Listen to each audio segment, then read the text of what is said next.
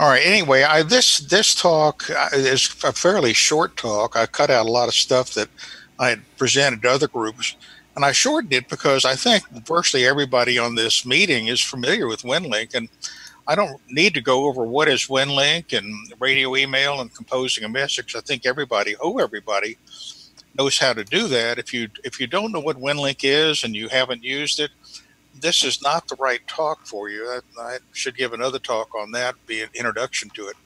But I'm just going to focus on a few features which are not the most common features, but they're important for merged communication, and also talk a little about why Winlink had this trouble before. What? Somebody say something? And focus on some features that aren't real common that I think you need to know about for EmComm. So let's get into it. Historically, Winlink started out providing a lot of service for the maritime community, and there are still maritime sailors who use it for sure. But the number of people doing blue water sailing these days is a lot fewer than there were, let's say, 20 or 30 years ago, for a number of reasons. Expensive, and a lot of younger people don't want to take a year or two out of their career. So the shift in usage of Winlink has really been from maritime towards emergency communication. The development is really driven by user input and experiences during incidents and exercises. I try to participate in every exercise using Winlink that I can, and I think 95% of the exercises where I participate, I think of some feature it needs or something I can change to make it more convenient. So the exercises are very important. And if you use Winlink during an actual incident or during an exercise and you think of something which would make it more convenient, or there's some issue which is maybe awkward, let me know, and I'll certainly consider that for a future enhancement. This is a map showing connections during a 24-hour period back in October 2019, and you can see that the message links were all over the place, all over the country and out of the country as well. A lot of going to Puerto Rico at that time, but across a big volume of messages right to the mid-south, as well as going out to the West Coast and a big cluster out in the Northwest. There are roughly 2,500 active RMS stations. That's RMSs worldwide, includes VHF, UHF. Roughly 25,000 active users over a period of 90 days, and in the ballpark of 50,000 messages transferred every month. So it's a pretty darn active system. This is a map showing current ham PACTOR RMS stations. There are, of course, a lot of these also support VARA and other modes. There are some stations which don't support PACTOR but only support VARA, and they're not on this map. I just focused on PACTOR here.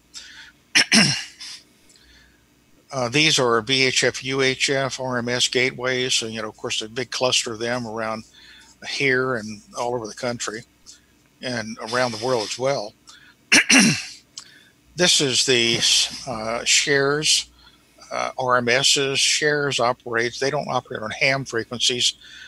They operate on NTIA federal frequencies that are government controlled, not by the FCC, but by a different organization. So they don't have the same rules to play by that hams do. They can do things like sending encrypted messages that hams can't. And the number of SHARES RMSs have been growing very steadily. When I finish my presentation, Steve can talk about the number that I've added recently. But you can see they're pretty well scattered around the country, and almost every week, Steve will tell me that a new SHARES RMS has popped up somewhere or another. As I think most of you know, there's a relatively new sound card protocol called VARA, which has become very popular, and it's the reason why it's very popular. The reason is that it's inexpensive and also very fast and very good. This is a chart prepared by one of the Winlink development members of actual measurements using an HF noise or a signal channel simulator, where he can inject varying lengths of amounts of noise to reduce the signal to noise ratio and measure the speed at different times. If you look over there, the orange curve is VARA, the registered version of VARA operating in its wide mode. And you can see when you have really good signal to noise ratio, a very clean signal, VARA is faster than Pactor 4, which is pretty amazing. But as the signal noise ratio declines, then it drops below Pactor 4, but it's still above Pactor 3 until you get down to pretty miserable conditions, a signal noise ratio of 5. And then it drops below Pactor 3. So for most conditions, unless you're in really, really poor signal noise ratio, VARA will outperform Pactor 3. And down at the bottom, you've got RDOP and Winmore, which you can see which never get very fast and have essentially pretty slow performance across from very good to very poor conditions. And they're about the same, Winmore and RDOP. So the bottom line is that VARA is an amazing protocol. It costs $70 to license it and open it up for full speed. Well worth $70 is a one-time fee for a lifetime license key, and you're getting in some cases better than Pactor 4, but almost always better than Pactor 3 performance out of it. You just need a signal link, or if your radio has a built-in sound card, like most new HF radios have, then you don't need any additional hardware at all. This is a table made up by Hilton Dean, W4GHD, about VARA FM that we're adding to our VHF, UHF RMSs around this area.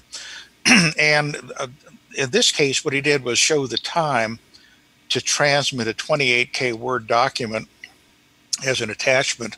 And if you start at the left there, a 1200 baud packet, it took 4 to 5 minutes to send that 28K word document. 9600 baud packet cut it from between 2 minutes to 30 seconds. And then when you got to VARA FM that is unlicensed, you haven't paid the $70, it's about the same as 1200 baud packet. But when you license it, then 1200 baud VARA gets it down to 36 to 55 seconds. And then when you go to VARA FM wide, 9600 baud, it gets down to 15 to 18 seconds. So once again, VARA is an outstanding protocol, both on HF and FM. And by the way, if you do pay them the $70 and get yourself a registration key, that same registration key works for the HF and the FM versions of VARA. So $170 payment, and you got both of them. Okay, so why the heck do we need HF radio and Winlink? And here we are, hams, and think about there are a lot of things you do as a ham, contesting and rag showing and so forth. But focusing on emergency communication, why does the world need HF radio anymore when we've got all sorts of other options? Cell phones, of course, are quite reliable and great coverage. And there's a new federal cell phone-based system called FirstNet for first responders. There's IPAWS, which is a federal alerting system. It's like the Amber Alerts. Then there's satellite systems and, of course, internet. So with all of that, why do we need HF and Winlink? Because of hurricanes, ice storms, earthquakes, all the other things that knock out everything else. Certainly a classic example would be Puerto Rico after the hurricanes went through there. There weren't any cell phones operational in Puerto Rico after that. All of the public service radios were knocked out. Internet was knocked out. They were in bad condition, and HF radio was the primary means of getting communication in and out of the island for a good while after the hurricanes raged through there. And Winlink was used extensively. There were 2 teams that went down. The first team was dispatched by the ARRL, and they spent a couple of weeks there using primarily Winlink. With Winmore, they didn't have Pactor modems, and even with Winmore, they were extremely successful. They sent literally, like in the range of 500 messages out and 500 messages in during the time they were there. And then a second team went down, sponsored by SHARES organization, and they did use backdoor, and they were also there for a couple of weeks, and sent messages, or many Winlink messages also from the island. This is a picture of a cell phone tower in Kentucky. I forgot the date of this. It was, I don't know, gosh, maybe 8 or 10 years ago. And you can see that the ice completely covered it, knocked out all the cell phones, knocked out the public service radio. Bill Jorgensen and David Wolf from TEMA went up in a four-wheel drive vehicle to figure out what was going on because they lost communication. And one of them took this picture and sent it back via Winlink from a portable station in their vehicle. And you can see what that ice did to that tower. Now, it's actually worse than it looks because the weight of the ice bent all of the parabolic dishes down, so that even after the ice melted, the dishes were pointed down off the ground, on the ground and towards the ground, and they had no cell phone coverage until the teams could get out and realign all the dishes to point to the next tower. So it was quite a catastrophe. But during all that, Winlink and HF radio continued to work. So yeah, we have an important role to play in emergency communication. This is a statement made after the Puerto Rico hurricane disaster.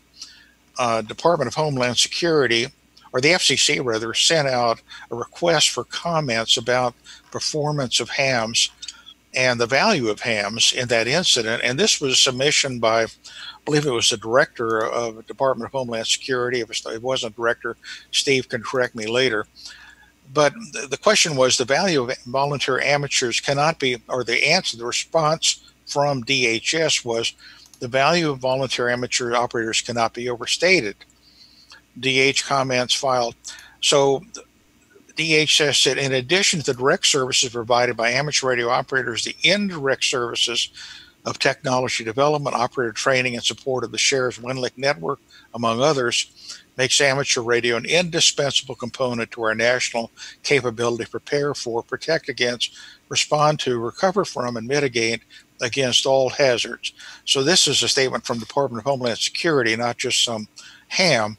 And he goes on, he says, going forward, should efforts be made to increase the use of amateur radio services in connection with the planning, testing, and provisioning of emergency response and recovery communications. And the DHS submission said yes. It said, we asked the Commission to review those aspects of Part 97 of their rules relating to emergency communication, including operational and technical restrictions, which would limit utilization of new technologies. And that comment would cover, for example, the restriction on backdoor 4 and possibly expanding the bands or the frequency range available for automatic operating stations. So the hams that served in Puerto Rico very much impressed the Department of Homeland Security, and they encouraged increased use and support for hams during emergency operation. Now, there are lots of ways we can use ham radio in emergencies, and Winlink is certainly not the only way and not necessarily the best way for all situations. There's nothing wrong with voice, and certainly the first thing you can do is throw a wire up and get on the radio and just give a voice report, and that's fine. But when you're operating where you have to send reports and requests for medicine and other information, digital modes really work best. If you've ever tried to send addresses or send lists of numbers over HF radio with noise using phone, it's exceedingly difficult and very error prone. I've done it. It would be good exercise to try. Give us a list of 20 numbers, maybe 8 digits each, and see how successful we are sending it by phone, HF phone. It's hard. It really is to get it right. But with Winlink, you can guaranteed send it with 100% accuracy because it's being sent digitally, and the protocols used all do error correction and retransmission if necessary using an ARQ protocol to guarantee 100% message transmission. And honestly, this is just absolutely essential for emergency communication. if you're operating at a shelter and they give you a list of medicine to order, and you put in the medicine order number, some sort of a catalog number, and you screw it up, well, instead of getting a delivery of penicillin, you may get a delivery of diapers. So you got to get it right when you're dealing with emergency communication. The same thing if you're calling for a life flight to pick up an injured person, and you send the latitude and longitude gets corrupted. They may go to the wrong state, the wrong city. They're not going to get to your location unless they've got the correct latitude and longitude. So accuracy is important, reliability is important. The Winlink system, because of its redundancy, multiple CMS central servers, plus the distribution of RMSs, has been up better than 99.99% over the last 15 years. And I'll be happy to compare that with any other system, including Amazon Web Services or anyone else, cell phones, or internet, Comcast, whatever. 99.99% is darn good. So you can count on Winlink. You can count on messages being 100% accurate. And you can also use Winlink, of course, to send regular emails. So if you're trying to reach someone that who isn't a ham or isn't using Winlink, you can always just send a regular internet email via Winlink. I'd say a really important point here, if you get down to near the bottom of the slide, a communication system is only useful if the recipient can receive the messages. Well, obviously that's true. I mean, that's what communication's about. It's not a solo activity. There are always two people involved if you're communicating. Winlink is used by many agencies and NGOs, so it's a method you can use to get the message to a lot of people. But even if they don't have a radio, you can always send and receive internet email through Winlink. So interoperability, that is the ability to communicate with other people, is vital for EmComm. It's vital for any communication. If someone comes up with a brand new radio device and they say this is absolutely the best communication protocol that's ever been developed, it's better than anything else, and here, I want you to try it out, and you say, well, okay, that's great. Well, who can I use to communicate with this? And they say, well, right now you're the only person in the world that has it, but it's really good. Well, if you're the only person that has it, I don't care how good it is, it's of no value because you can't communicate with anybody. You've got to be able to talk to someone else to make it communicate. And with Winlink, you've got lots of options, including internet email. So I think you could make the case it's the most interoperable radio system in the world when you include the radio to internet email bridge. I'm going to skim over this because I think most of you know it, but it sends standard email format messages. It has time independence because you're sending into a store and forward system. That means that both ends don't have to be on the air at the same time. That's really important for emergency communication when the stations may be moving around or may have temporary power issues and can't be on all the time. They can always connect later and pick up messages that have been deposited for them. It works well at most power levels. You don't need a big amplifier to make Winlink work. It's not limited to station propagation because you can send it into any RMS you can reach, and then the receiving party can pick it up from any RMS they can reach. Has a lot of built-in ICS standard forms. Also has automatic message generation, and I'll tell you about that in a minute. I want to just run through, and I'm not going to spend a lot of time on each one here, just several features that are important for EmComm. And, if you've used Winlink just to send and receive messages and haven't experimented with it much, you might not be familiar with some of these features. So I'm just going to run through them and prompt you or give you a little teaser to help you get going. And then maybe you can get into Winlink Express and play with these features and learn how to use them. One of them is requesting a message receipt when you send a message. If you look up there, this is the message composition screen, and up there where it's got, you see a checkbox that says request message receipt. I've checked that. That flags the message so that when it's read on the other end, a pop-up box appears, and the receiving party has the option of generating a message receipt, which is composed automatically for them. It's very fast, and then that receipt is sent back to you. This is what the receipt looks like for a message I sent, and it shows the date and time the message was received and read by the other end. It gives some information about the message to confirm this the one you're talking about, a message ID, the subject, and so forth. So it's a good proof that the message wasn't just sent, but was actually received by the party. When I don't know if anybody's participated in an actual incident, but in significant incidents, let's take the Gatlinburg fire, which is a good example of that, which occurred a couple of years ago. After the Gatlinburg fire and things settled down, lawyers started popping up all over the place, and lawsuits started getting filed. There's always an aggrieved party in any kind of incident like that who's looking for someone to blame and pay them money. Well, that got to be quite a mess for the communication people. They ended up having to transcribe a lot of phone conversations that were recorded for depositions, and it was a mess. A message acknowledgement is a really nice thing to have if you're radio.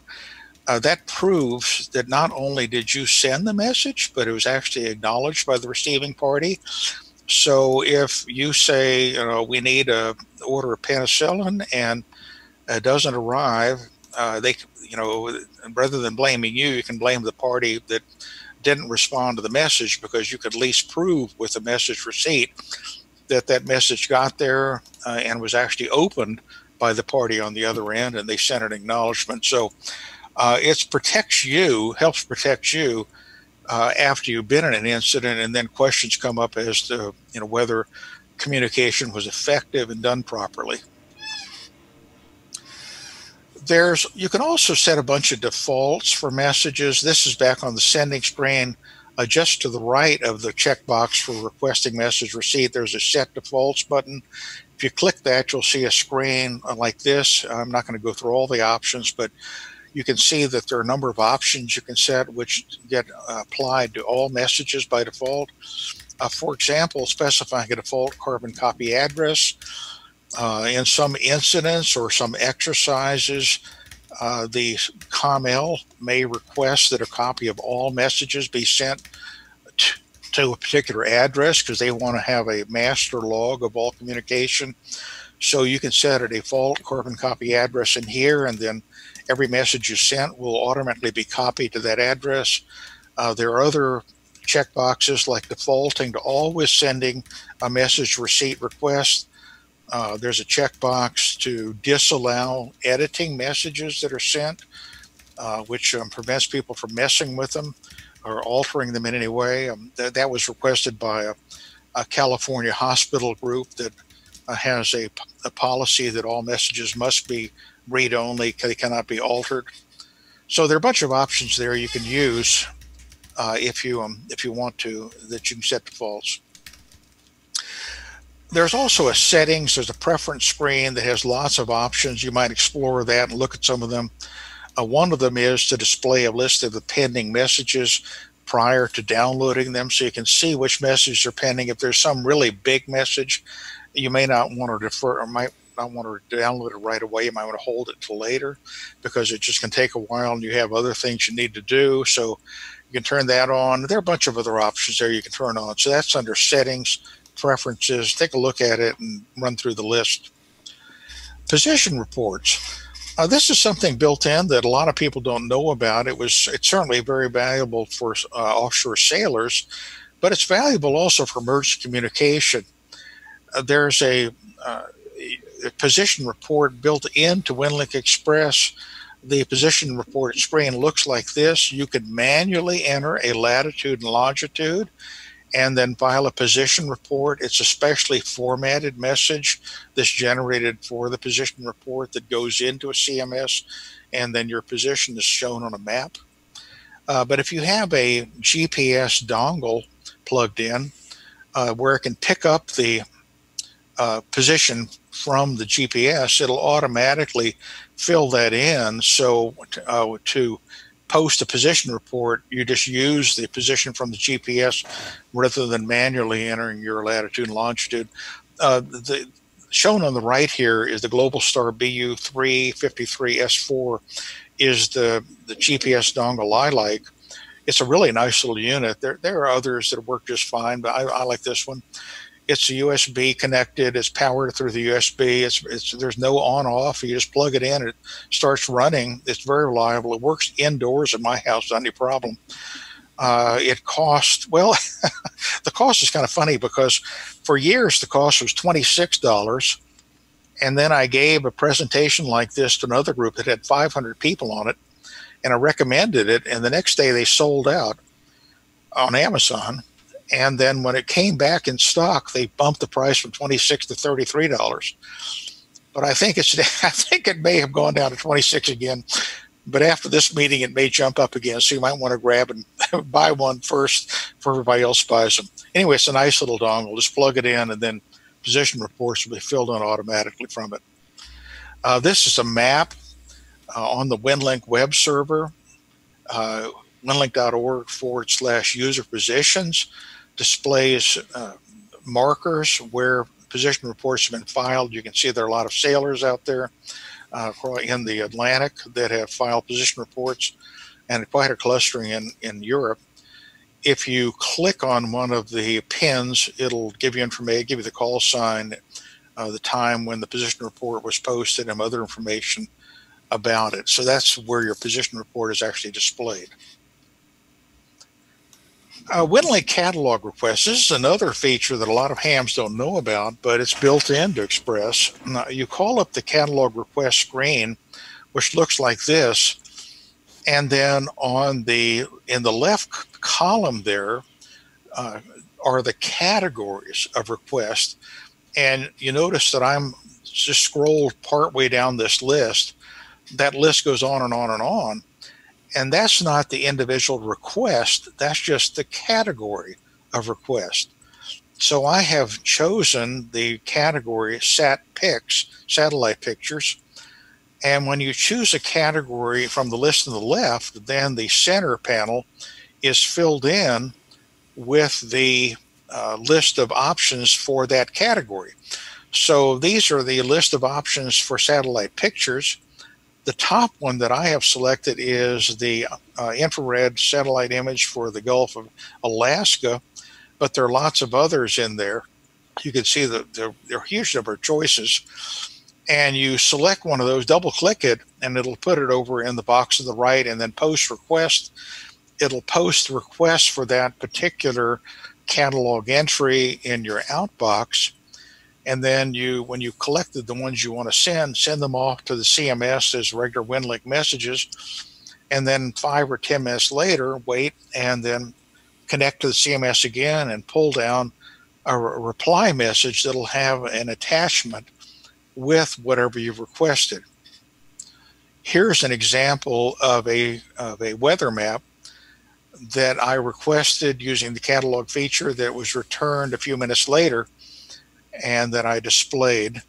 It comes back as I guess it's either a JPEG or a GIF. I've forgotten which type of image that you can open up and view. So send your catalog request in, wait a few minutes, check again. You're going to get a reply back with an attachment of whatever you've requested.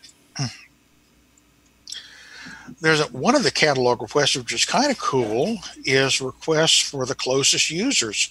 In other words, the closest people that have posted a position report.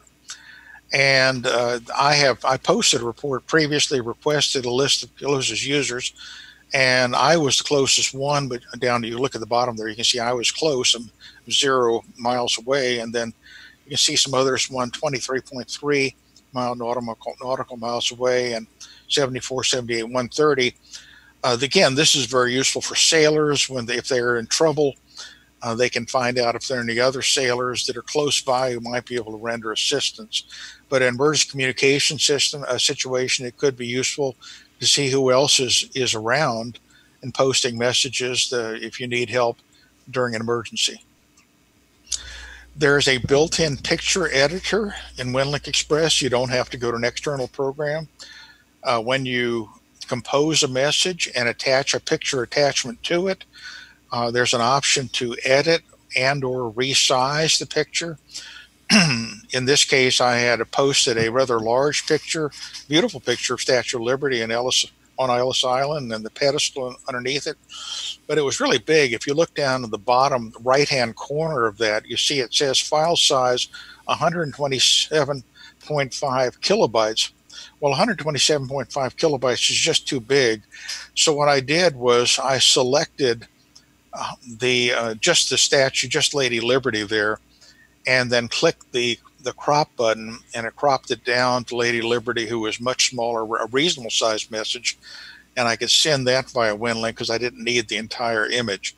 So, or if you wanted to send the entire thing, but it's still too big, then instead of cropping it down to a smaller part of the picture, you can just click resize, and it'll reduce the resolution and shrink the picture down to match whatever resolution or whatever size you specify. So I could have just taken this entire picture and said, okay, well, shrink, I'm willing to sacrifice some resolution, shrink it down to 30 KB, but send all of it. It would have done that. Very easy to use, built in, no external program needed. Okay, message templates and forms, a very important feature. Ed talked about the ICS 203 form, standard message form. There are many, many forms built in to Express. And when you open a template list, you can select the form. Here's an example of a 213 form that I selected, and it appears like this on your screen. You fill it in with the information. It looks just like the regular printed 213. Send this. It's sent in a very compact form. It doesn't send all of the entire form. It just sends the information in the fields. And on the receiving end, it fills it in, and receiving end gets a form that looks just like this. They can print it out, and as it looks beautiful, it looks just like a printed 213 form. A new form that it was added fairly recently is a form for a U.S. Geologic Survey, USGS. It's an earthquake report. It's called Do You Feel It, or DYFI form. It's a form you can fill in after an earthquake, telling information like you felt it or you didn't feel it, it did damage or it didn't do damage, it stopped your vehicle, you were in a moving vehicle, you were in a building, it damaged the building, and so forth, so on. You can fill that in and then submit it. And one of the interesting things about this, when you submit it, it goes to USGS, and it is automatically processed by their server when it comes in and entered in their database. So we've worked out a connection between the Winlink system and the USGS processors, which makes it possible for Winlink message form submissions to be processed automatically and go directly in their database without requiring an operator on the other end to manually enter all this information. Earthquake reports via Winlink is very important because, of course, when you have a bad earthquake, it tends to knock out all other communication. Cell phones go, internet goes, everything else goes. So being able to submit by Winlink is very, very useful. And by the way, they like reports that you did not feel it. If you're in an earthquake zone, an earthquake occurs, but you didn't feel it, they like to know that too, because then they can mark the perimeter of where the shaking stopped and get a better image of how extensive it was.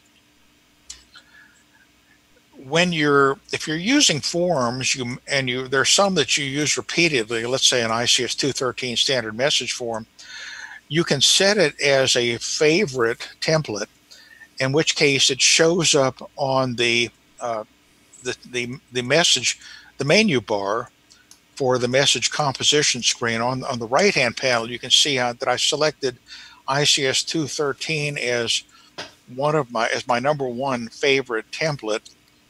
And once I've set that up as a favorite template, then when I click the button to compose a new message, right on the screen there where I type in the message, up the top you see ICS 213, shown, and I can just click that button to open up a 213 to enter the information I want to send. So if you're using the same forms over and over again, the 213 or did you feel it form or whatever, you just set it as a favorite template, and then boom, it's right there on the composition screen, make it real easy to select. Ed mentions the ICS 309 message log form, which is a standard communication log showing all the message you send and receive when you're an operator of in an incident. Well, built into Winlink Express is an automatic 309 PDF message log generator. At the end of your shift, you tell it to generate a 309. You select the date and time range that you want to go into your 309, fill in things like the task ID, task name, your operator name, station ID, and so forth. And then you get a nice looking, very professional generated 309 PDF file. An example is on the right. You know, I've seen some 309s generated during exercises manually, and they're almost unreadable. People are scribbling in pencils or pens that bleed. Their handwriting's terrible. You know, they turn them in. They're almost useless because you can't read them when they turn them in. But if you're a Winlink operator and generate this PDF file, it looks beautiful, looks very professional. You can print it out, or you can just email it to the COML at the end of the incident. I just throw this in. It's not specifically for emergency communication, but since we have a lot of gray hair and no hair in this group, I think there's quite a few people getting to be my age, that you know, being able to change the font is a nice feature. There's something which is added within the last few months, but there's a setting where you can select the font for the text of messages or for lists, and you can pick the font you like, including increasing the size of it. So if you're having problems reading these little Winlink messages, just go into settings, font size, and crank up the size to something you can read. What's the future? Well, certainly we anticipate continued growth of civil agency support, including shares. We already have something in the range of 90 standard forms built in, and they add new forms virtually every week. We're adding features based on incidents and exercises feedback. We see a slow phase out of WinMore and RDOP on HF, and VARA HF is going to grow. VARA FM, very popular already and continuing to become even more popular. We might make some Winlink programs open source, still talking about that.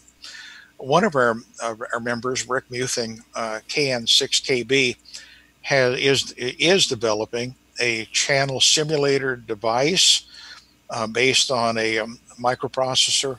You feed in a signal on one end, it comes out the other end, and you can introduce varying amounts of noise. You can add all sorts of different kind of distortion to it, and it's a wonderful tool for testing the performance of protocols in noisy channel conditions. That's what we use to produce those charts and tables I showed earlier about how these different protocols hold up under reduced signal to noise ratio.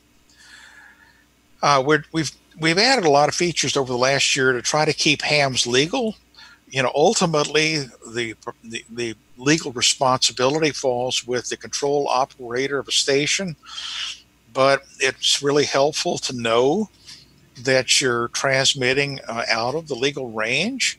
And so we've added a lot of frequency range checks. So for example, if you are a US ham and you see a very attractive Canadian RMS, which looks great, and you're about ready to connect and send a message to that Canadian RMS or a Mexican one, well, that Canadian RMS may be running on perfectly legal frequencies in Canada, but that may be out of the legal frequency range for US hams. And when you are about to do that, a message is going to pop up saying, whoops, before you do that, you might want to consider the fact that you're operating out of frequency and violating the FCC rules. Are you sure you want to continue and make this connection? It'll warn you. So that'll help keep you legal. It's a nice reminder to keep honest people honest. Okay, I'm going to wrap it up here. Let's talk about preparing yourself for EmComm. You know, it's one thing to learn how to use Winlink and have all these wonderful features in it, but how about preparing yourself? Well, J.J. Johnson, who is some of you may know, he is a EmComm professional in Tennessee who has been around for a long time, came up with a formula for successful emergency communication equals I equals parenthesis 2P plus 2T close parenthesis times R. And what that stands for is I is interoperability, which is what communication is equal to planning plus policy plus training plus technology and all of that multiplied by relationships. So if you look at that formula, if R is 0, then I is 0. It doesn't matter how good your planning and policy, training and technology are. If you have no relationships, you're not going to have functional interoperability. And relationships is something that is emphasized over and over again in the EmComm world. A statement which I've heard many times from Mike Harris at TEMA, the ESF2 person, is when times are good, people work with people they know. When times are bad, people work with people they know.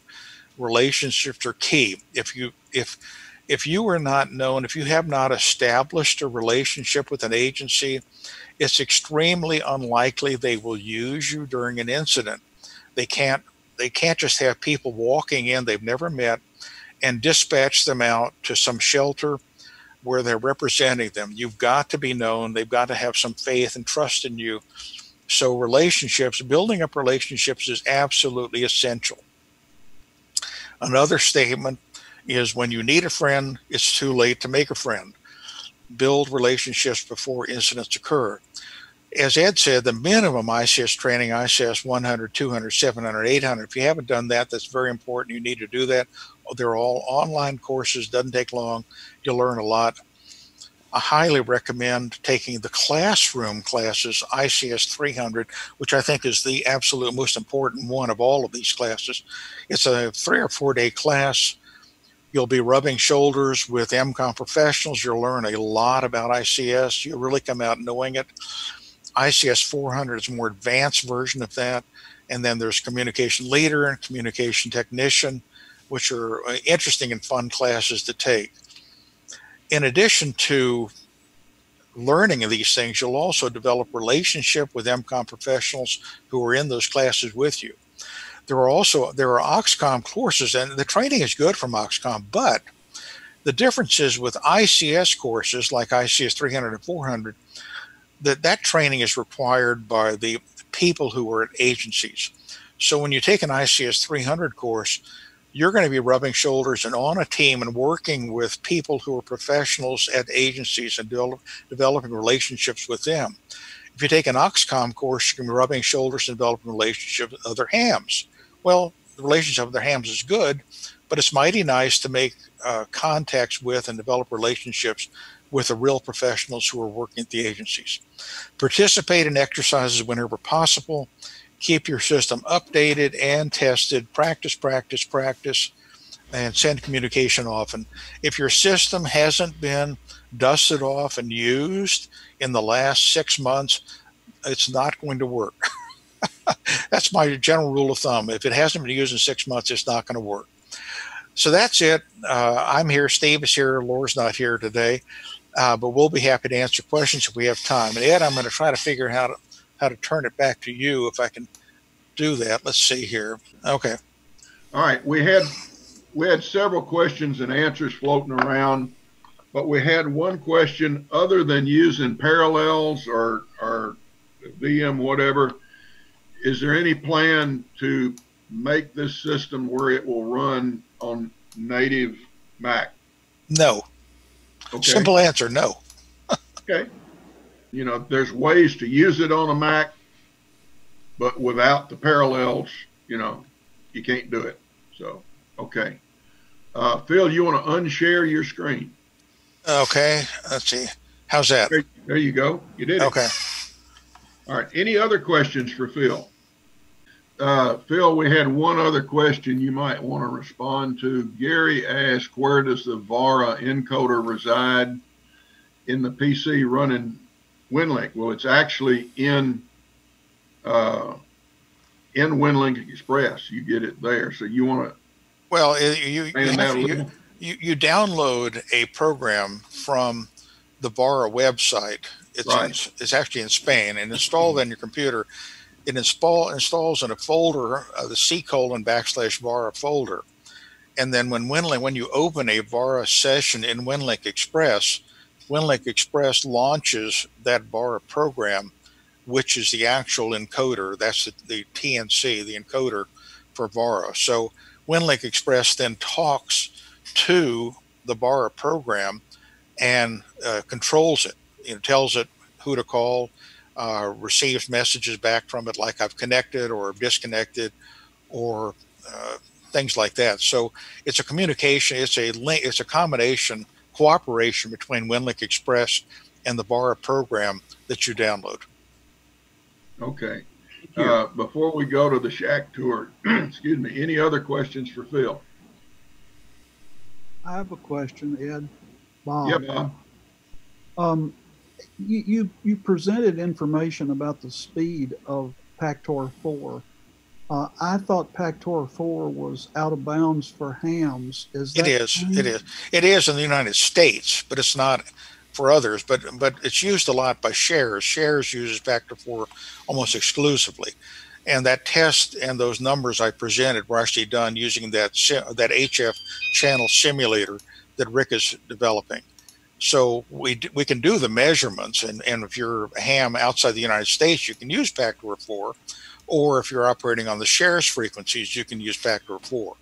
So yeah, Pactor 4 is still an important protocol. It's just that because of the stupid ancient FCC rules, U.S. hams can't use it. Thank you. Phil, I have a quick question. Peer-to-peer operation on VARA FM, for instance, what is required on the receiving end? Does it need to be online at the time? I assume it would. Yeah, that's right. And that's the disadvantage of peer-to-peer. Well, there's several disadvantages. One is that both stations have to be on the air at the same time. They have to be on the same frequency. Somehow you've got to coordinate what frequency you're going to be on, and arrange to be there at the same time. And of course, you also have to have direct propagation between the two stations. When you're operating in conventional Winlink mode, where you're sending a message into an RMS that then goes to a CMS where it's held until it's picked up later, you don't have those restrictions. You don't have to be on there at the same time. You don't have to be on the same frequency. You don't have to be the same protocol. You can send the message in using Pactor, and the receiving end could pick it up using VARA. It doesn't matter, or FM. So the conventional Winlink gives you much more flexibility than peer-to-pear. All right, VARA FM is really a good mode. I was disenchanted with the old system, so hard to connect, but really enthusiastic now. Yeah. Thank you. And VARA HF is great if you're on the HF bands. I am. Yeah. Ed, one more thing. Yeah, Jeff. Yeah, I just want to let everybody know we got a good crowd here. There are some WCARES members that are checking in to a Florida Winlink Net every week. Right. Yeah, try again now. Okay.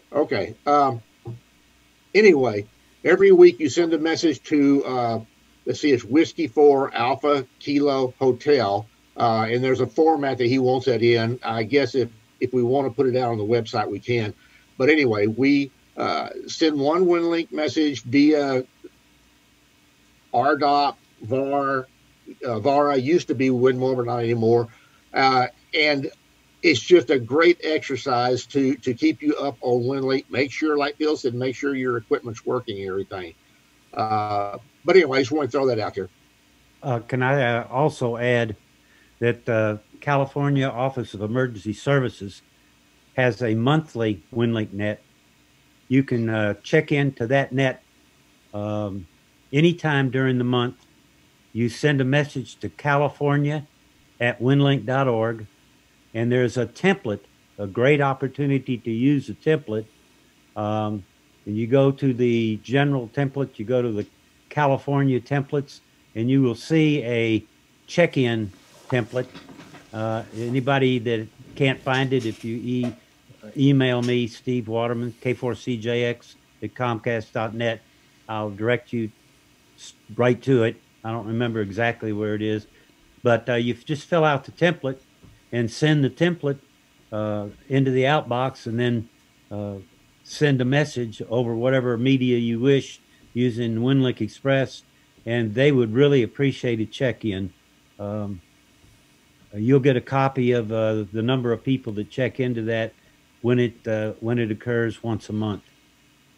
That's just another way to practice. Yeah. Thank you.